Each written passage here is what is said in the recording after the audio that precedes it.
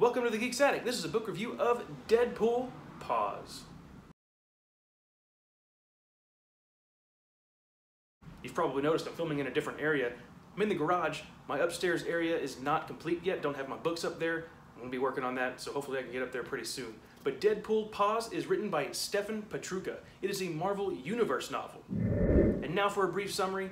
Deadpool is out to find a bunch of puppies that have been genetically modified. Their DNA is similar to his, meaning whenever he gets wounded, he could just heal himself, just like these puppies. And they turn into giant monsters that could devastate a city. And he's got to go find them, capture them, turn them into a liquid goo so that society is safe. Now let's talk about characters. I'm only going to talk about one, and that would be Deadpool. This is my first introduction to the character. Never read any other comics and never read any other books with Deadpool, and I thought he was hilarious. Very sarcastic. He's got heart, but he really doesn't know how to use it.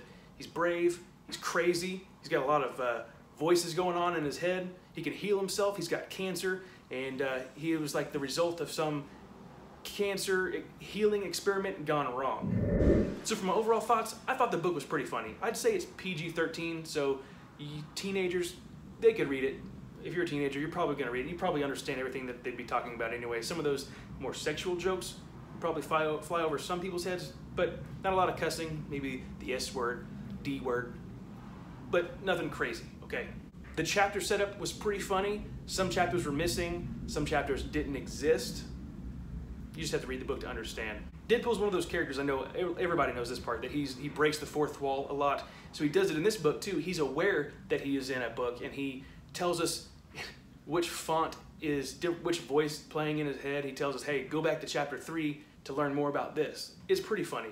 Do I recommend that you read this book? Yes. If you like the Marvel Universe stuff, check it out. It was a fun introduction for me, for Deadpool, and if you don't know of the character that much, this would be a great book for you to read and enjoy if you're not into the rated R material. And that does it for this video. Hit that thumbs up, subscribe if you want to be notified when I post more videos. Check me out at thegeeksattic.com and all social media at The Geeks Attic. Have a good one.